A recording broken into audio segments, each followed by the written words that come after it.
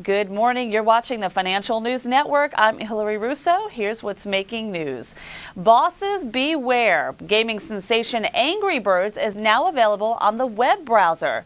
And this could very well mean that employees now have a new killer game to kill their time. At the Google I/O Developer Conference, Rovio Mobile announced that web versions of Angry Birds, which is now available on Google's Chrome Web Store.